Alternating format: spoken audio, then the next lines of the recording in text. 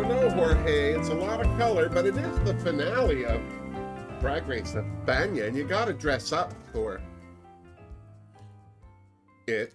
Hey, hi dolls, it's me, Wilma Fingerdoo, with the Fingerdoo review of RuPaul's Drag Race España Season 2, the finale. Before we get started, I would like to send a big, huge thank you to Martha Grunwald. She is one of my Patreoners. She's one of my subscribers to the channel. She's always commenting. She's been a great friend. And she sent me this wig. What do we think of this wig? I wanted a little grungy pride because, well, what's the name of my fringe play? Jorge, drink me! Oh! So not a special drink for Drag Race España's finale, just a bigger one. Well, that's all right. I'll take bigger over special. So, we kicked this episode off with the final four dancing for joy. No one went home, although Estrella was pretty sure she was being handed her luggage there for a minute. So was I. Benedita couldn't help but be thrilled for her last win as the other queens congratulated her. So she should. She did a great job on that makeover, seriously. In fact, they all did a great job, which totally deserved a top 4 power pose. Or is that top 5? Estrella looks like she's with Dragon. Bet it's a boy she's carrying high. Speaking of Estrella, I have to say I was a little surprised to hear how cutthroat she was willing to be to win that crown. Especially after such a traveling pants sisterhood moment in the mirror not moments before. Well done, Estrella. That's how you win.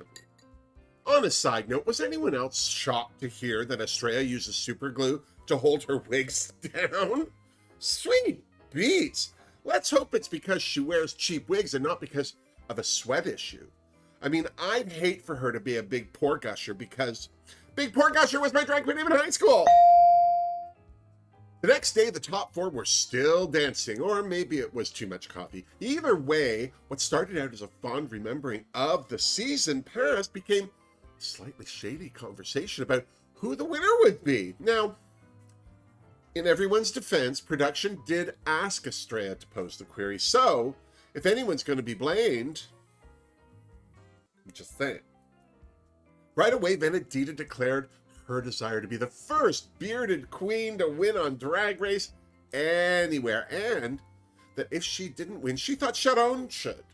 And she wasn't alone. Estrella thought Sharon was everyone's competition, but that didn't mean they all still didn't have a chance. Well said, Estrella. You need to tell yourself whatever you need to hear. Because who else is going to do it? Seriously. No, don't start now. Marina made a good point. She said that while Sharon had spent half of her lifetime doing drag, Marina had been doing other things. Well, that's an excellent point to make.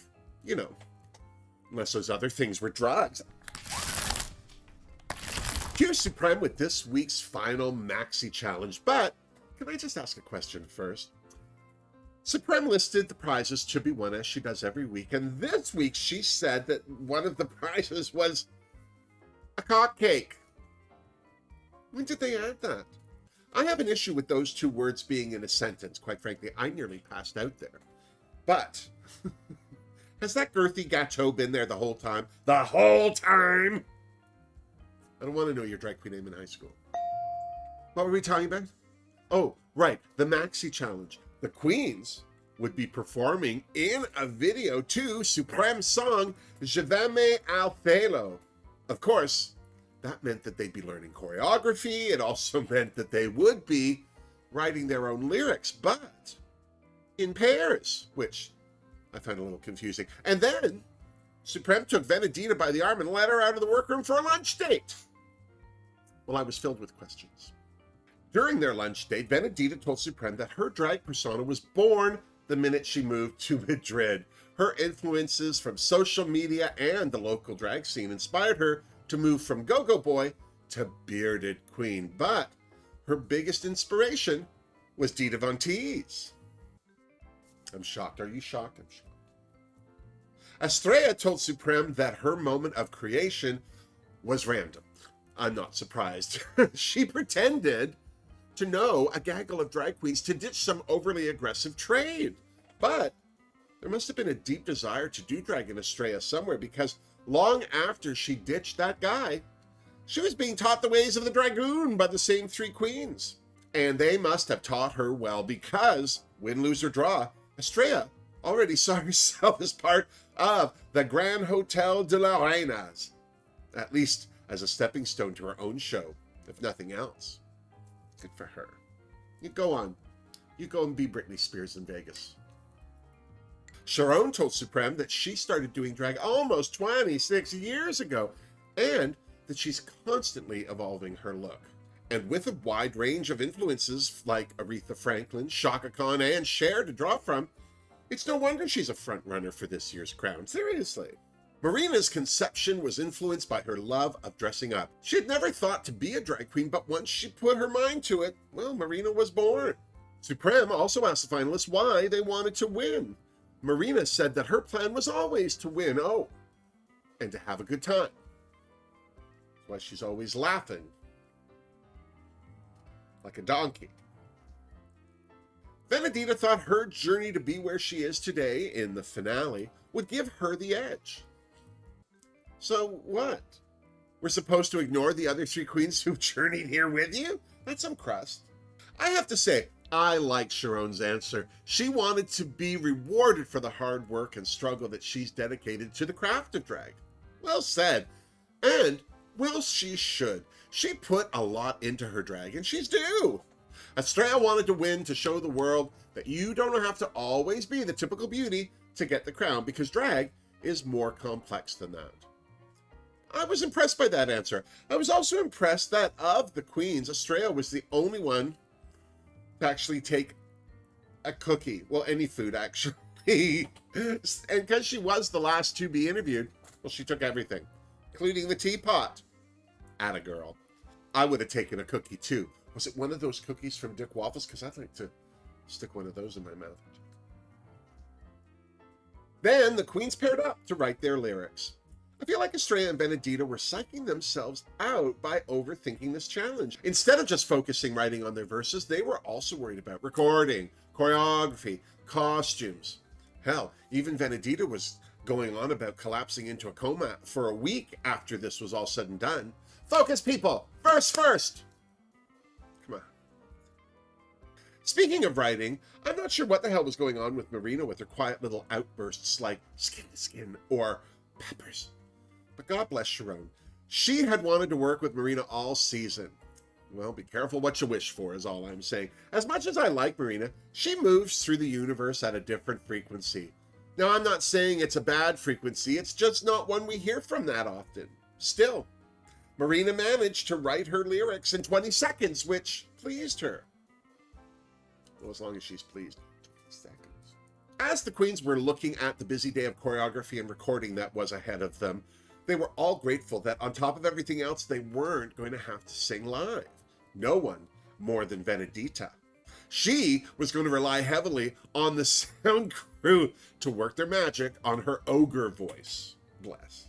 And then it was on to choreography with Carmelo, and right away, Benedita was psyching herself out by saying she has chewing gum syndrome. She can't dance, sing, and give attitude all at the same time, which is utter BS. She's been doing that and more since day one. Seriously. Just about the time that Estrella was starting to be frustrated by it all, Carmelo said they needed something else for this number. And with that, the rest of the season 2 queens came down the catwalk. I have to admit, having all those queens and backup dancers on the same stage was impressive.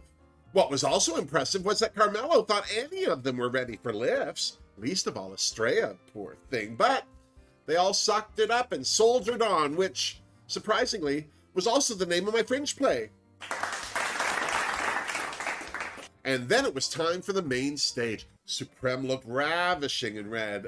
Anna Locking was festooned in pearls and nails, while Los Javis were festooned in feathers and safety pin corsets. Just not at the same time. First up, the video. It opened with Carmen Farella entering the workroom with her crown.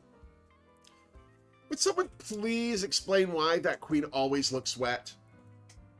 It's like she's just been pulled out of a tub drain. Seriously. Oh no, I liked the video. I thought it was funny that the backup dancers handed the queens wigs, but they weren't the ones they ended up wearing. But still, everyone looked good, and I really liked that song. I also wish that they'd fired up a smoke machine for some atmos, because it looked a little stark in that workroom. I'm also surprised that Supreme didn't perform alongside them. She was just CGI'd into the workroom art. Then the queens and their backup dancers hit the stage to perform live in front of the judges, and then the rest of the season's cast took to the stage for the finale pose. In fact, I think that last bit they did live on the stage was the best part of the whole thing. Here's to the top 4. Well done. Seriously, I enjoyed it. And then it was time for the final runway. Category is Best Drag. Venedita was first in a midnight blue taffeta strapless cloud of gorgeousness. I have to say, Venedita takes my breath away every time she takes that stage. She's stunning. I would have given her a Fingerdoo right away, but I think I passed out a little there for a minute. Well, she got it eventually. Marina was next, and right away she transported me back to Vogue in the 70s with that feathered headpiece. As much as I like this look, it was a little too understated for me to consider it her best drag. And I hated the headdress didn't cover the back of her head too. But I'm just being fussy. I still gave her a Fingerdoo because it was stunning. Seriously. Estrella gave us our first reveal of the evening, thank God, because she came out in a fairly boring gown. But that doesn't mean it wouldn't have been perfect on any Disney princess. And then she whipped off her skirt to show us why they call it the Magic Kingdom. I love this look, but my only complaint was that Estrella held the skirt up as she walked down the runway, and it kind of revealed what was going on underneath, which ruined the surprise. I'm splitting another hair here, people, but how could I not give this a Fingerdoo? Seriously. Finally, Sharon took the stage. I still don't know what I was looking at. Her whole dress was covered in iridescent spiky paillettes. She'd even fashioned them into a wig, which I like because spiky paillettes was my drag queen name in high school. Sharon's fishtailed gown with flared sleeves also had a huge satin heart, bleeding red beadwork down the front of her. All in all, it was a showstopper and more, and that's why I gave her a Fingerdoo. Seriously. Back in the Untucked Lounge, the queens all praised each other for their sisterhood and, let's face it, helping each other in getting to this point. And as much as they all wanted to win the whole shebang, they were very happy to be in this race together. Back on the main stage, Supreme had all the Season 2 queens walk the catwalk one more time and then drape themselves across the back of the stage. Everyone looked so fabulous, but the standouts for me were Onyx looking like a character out of Star Wars and Diamante Mary Brown's sparkly head, which had no complaints. And then Supreme announced that one of the final 4 would be eliminated right then and there, and the final 3 would continue on. Sadly, that queen was Marina. I'm not surprised personally, but Marina was clearly shocked and would clearly need some time to let it sink in. But still, here's to Marina. Well done. Good job. Top 4. Enjoy it. As for the final 3, they had to lip sync to Alaska E. Dinarama's Ni Tu Ni Nadi. Estrella went the comedy route and kept pulling objects out of her panniers that had to do with the song or eating. Venedita stripped off the greater bulk of her costume, but I wish she'd done more of a slower striptease. Sharon's big finishing move was to remove her headpiece to reveal a long black wig. Okay. By the end of the song, it was almost a free-for-all as the queens all interacted, and by that, I mean Sharon and Venedita made out. But when it was all over, Supreme joined the queens on stage with Carmen Farala and the Crown and Scepter. And who was announced as the winner of Season 2, you ask? Well, it was Sharon. I have to say I'm very pleased that Sharon won, but I would have been happy with it being Estrella or Venedita too. They're all such fabulous queens in such different ways. Here's to Sharon. Well done, my darling. Show those youngsters what it's all about. So, what do you think? Did the right queen win Drag Race España Season 2? Was one of the other queens robbed? What about Marina getting cut before the final lip sync? It's a little injury meeting insult there, no? Let me know what you think about this season in the comments down below. And while you're down there, please don't forget to give this video a thumbs up if you liked it, and subscribe to my channel if you haven't. Seriously, I can't tell you enough how doing just those two things can help my channel out. Seriously. And if you'd like to give me and my channel a little more support, there are links to becoming a Fingerdoo, my Redbubble store, and my Patreon page in the description box as well. Until next time, it's me. Mwah. Seriously, Jorge. Such a good season. I am so impressed. I think that that's the first Drag Race franchise to improve upon themselves in the second season.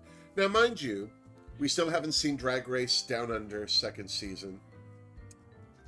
Drag Race Italia still has. I still haven't finished watching Drag Race Italia season 1. What else is coming? Canada's Drag Race has some more changes. We got Canada versus the World coming. Oh, it's gonna be busy, I tell you what. But better to be busy than sitting around wondering what's next. Wonder what is next.